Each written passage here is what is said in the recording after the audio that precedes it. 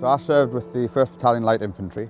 I was discharged from the Army in 2001/2002. I served in Northern Ireland. When I first went over there, we were sort of hit by petrol bombs and the petrol bomb come over and smashed off the thing, and I was sort of doused in petrol and obviously up in flames.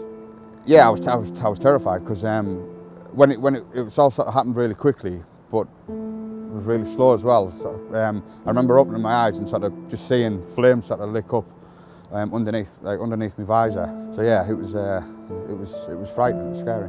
But it obviously affected me more than what I thought, because it was then, I think then realistically the PTSD wheel started started moving, and it was my wife who noticed.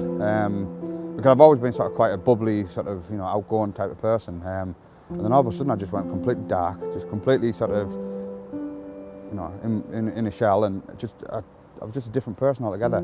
So the emotional side of it just sort of took over to the point again where I thought, well, you know what, I'll do the world a favour and I'll sort of get gone. Essentially I got out and I was kind of at a loss as to what I was going to do.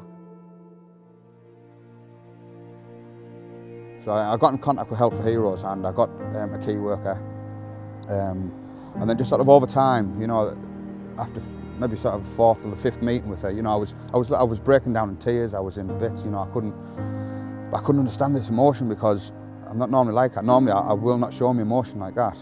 It was a relief, if anything.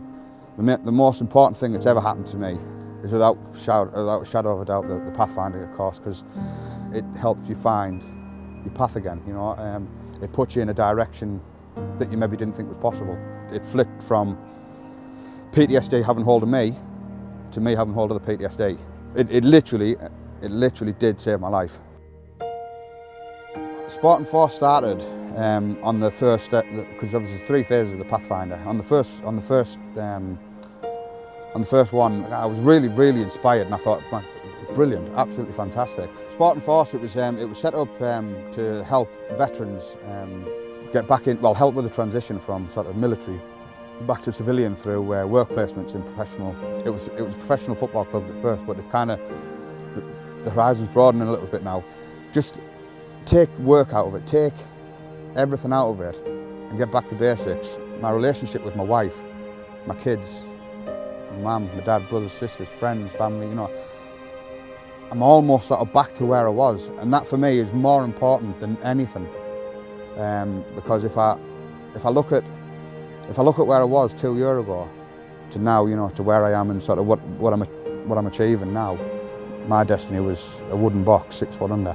And thinking about it now, it's quite frightening. So how did I feel before Help for Heroes?